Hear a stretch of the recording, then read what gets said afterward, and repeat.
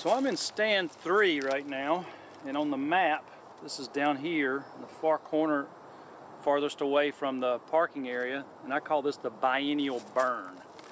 And I call it the biennial burn because managers have been burning this stand every other year, so it's once every 2 years for more than a decade. And most of these burns have been during the early growing season, so that's soon after green up, before the middle of the summer. And the idea is to use that early growing season fire to reduce a woody understory cover and promote more grasses and forbs. But what's happened is that hasn't really worked.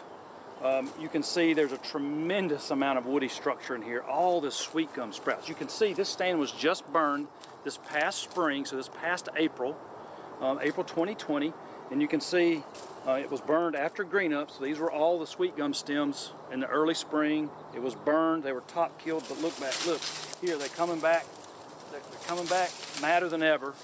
So what we found is this early growing season burning is not really working very well to reduce this woody structure.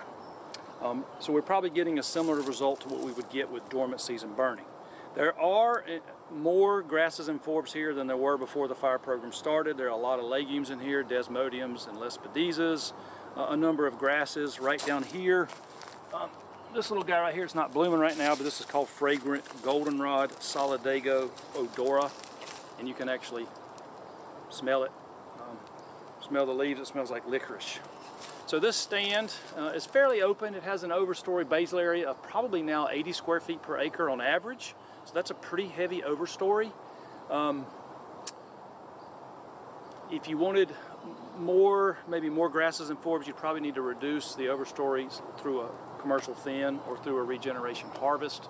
There are patches of overstory hardwoods in the stand, so you got some mix. There's patches of white oaks that are continuing to provide mass. There's obviously tremendous woody understory, so that's going to benefit species associated with that vegetation condition.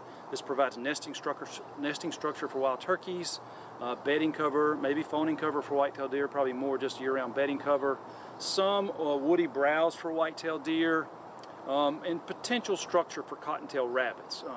You know, if I was managing for cottontail rabbits, you need to get rid of more of the overstory trees and provide more dense understory.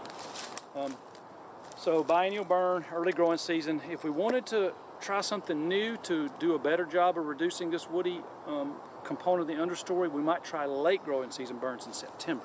So that's something that my colleagues have begun to recommend. So that's one strategy you could use here in the biennial burn.